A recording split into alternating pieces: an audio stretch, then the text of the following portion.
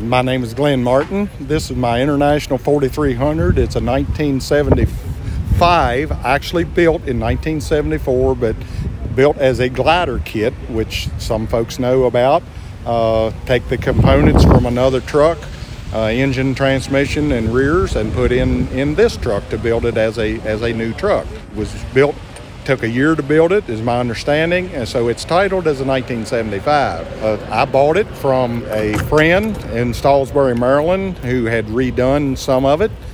It's a toy, and we just have a lot of fun and drive it around to the shows. I haul my Oliver tractors on it, and whatever else needs to be hauled. If we need to haul a little lumber or something, I'm open to that too.